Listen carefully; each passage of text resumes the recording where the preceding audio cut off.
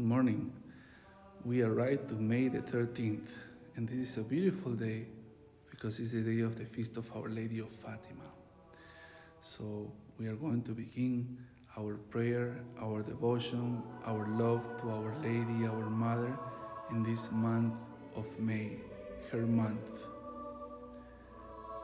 I cry to you from the ends of the earth.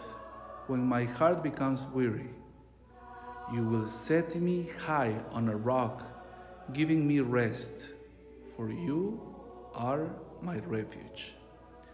And this is in Psalm 61, verses 3 to 4. And in this day, we are going to hear to what Saint Maximilian Kolbe has to say. If you wish to live supernaturally and holily, pray to the Mother of God. When you see yourself becoming lost in activity, make contact with our Immaculate Mother by frequent interior appeals. Who has not feel lost in activity? Who has not experienced this? All of us. And so we need to learn the science of grabbing the hand of Our Lady so that she may calm down our hearts.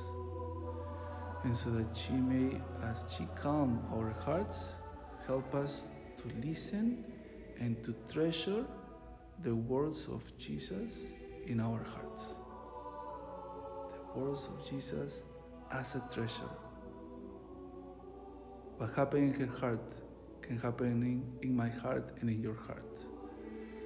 To treasure the words of Jesus in our hearts as we calm down and don't let activities take possession of our hearts. Let us pray. O Mary, you always listen to our prayers. Help me to remain united with you in prayer despite the many activities that cry for my attention at every moment of the day. And may the blessing of Almighty God come upon you in the name of the Father, and of the Son, and of the Holy Spirit. See you tomorrow.